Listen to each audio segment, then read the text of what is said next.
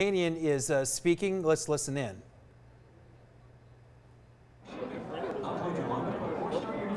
Hey, Trisha, yeah, that is right. We are speaking with Danny Tarkanian. He tells us he just lost the House District 3 against Democrat Susie Lee, and we want to bring him in now. Thank you so much for speaking with us. Just reaction to the night and how it went for you. Well, it obviously didn't go the way we would like, not the way it planned either. We thought we ran a good campaign, expected it to be very close, but after early voting came out, it wasn't close.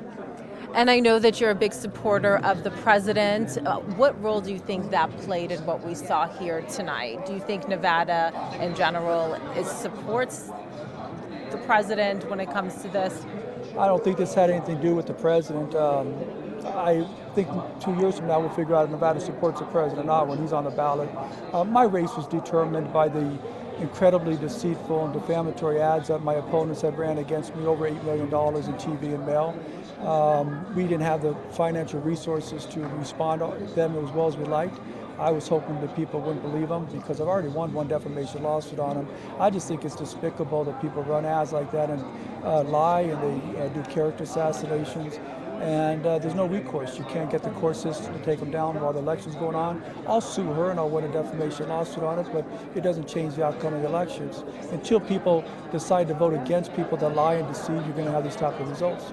What do you think the voters got wrong tonight, based on the issues? Well, we didn't talk.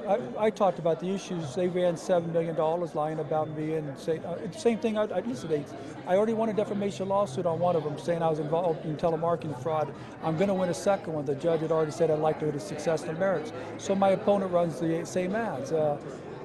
They're not true. She knows they're not true.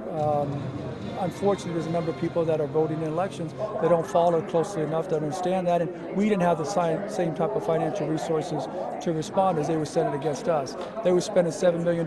We had about $1 million on TV. And final question, very quick, do you plan on running again for office? No. That's it?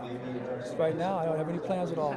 Thank you so much, sir. Appreciate it. Trisha, let's take it back to you. All right, Masa Saidi, thank you so much. Again, Republican congressional candidate Danny Tarkanian conceding defeat to Susie Lee. It is quite an extraordinary evening, but we are going to take a pause.